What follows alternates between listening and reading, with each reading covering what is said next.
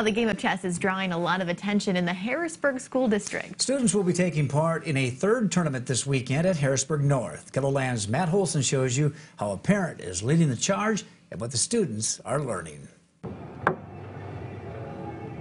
Seventh grader Adil Ali and Harrisburg Chess Club organizer David Bergen are facing off in an intense match. David taught me a bunch, and now I can beat him, but he's still tricky to beat.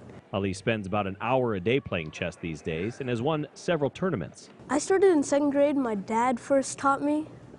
He'd always beat me and I'd start crying. Lately, he's been making his opponents weep. Bergen says Ali is a standout player who competes with a solid strategy. Concentration, calculation, a lot of attention to detail. Like you saw in our game here, I missed one thing that he could do to me, and because of that, it kind of blew it up in my face. So, what's the kid's secret? Castling is when you get your king with the rook protecting it.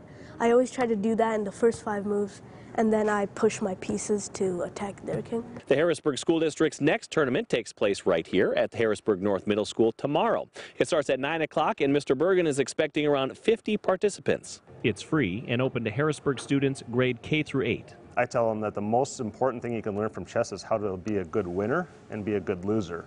Ali hopes to win again this weekend, but his biggest victory came when he finally beat his dad. Probably was jumping up and down for a solid minute and a half. It felt nice. Did you have a talk about sportsmanship after that? Yeah, I did. I ignored it.